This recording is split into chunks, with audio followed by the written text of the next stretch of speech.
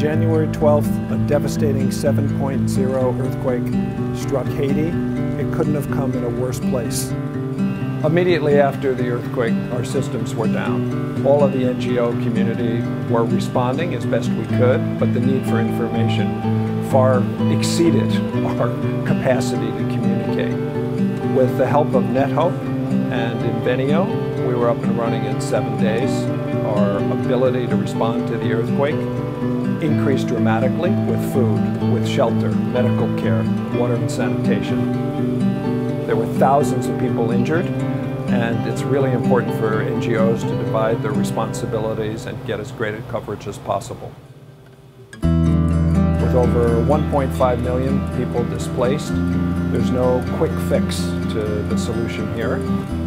It's extremely important for an NGO to say what's being done and what further needs there are. Inveneo, NetHope enabled us to do that far more efficiently than ever would have happened if we had been left on our own.